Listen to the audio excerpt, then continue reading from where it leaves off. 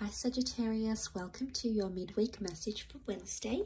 Thank you for joining me. We'll use the Prisma Tarot to see what the theme is for you during this midweek period.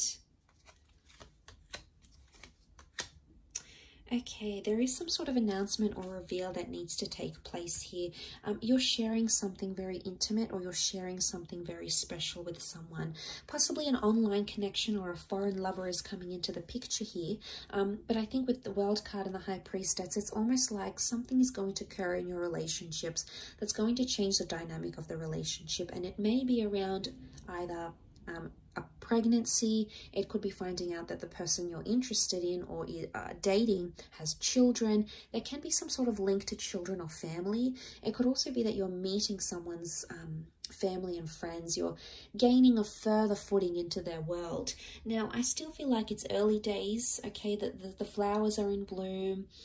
Because the Ace of Chalices is reversed. So that to me says emotionally you're holding back from building an emotional connection just yet. Or it may be feeling like around this midweek period, someone is holding back their emotions. And for them, it's because they like the way things are going. They like the progress that they're making. But notice how these flowers haven't been watered yet. It's almost like they're still trying to not test you, Sagittarius, but they're still trying to understand you.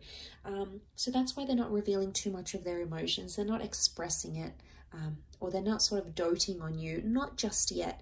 Again, there may be some hidden surprises or some things they feel they need to tell you, or things they feel they need to know about you before they open up with that World card here. So catch me on Friday for your weekend forecast. There may be something useful in there.